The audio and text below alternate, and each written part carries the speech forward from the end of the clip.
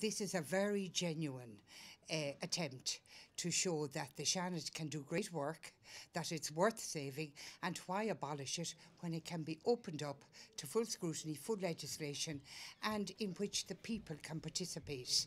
We envisage universal suffrage, in which everyone can claim ownership because they will be voting in the Seanad elections. I think it's got a very real chance, and I commend it to everybody. I think people say, but I don't know anything about the senators. Who are they? We've never voted for them. So I think that's number one. I think a proper programme of work, such as we're beset daily by directors from Europe. By the time they come here, their law, we haven't looked at them, we haven't scrutinised them.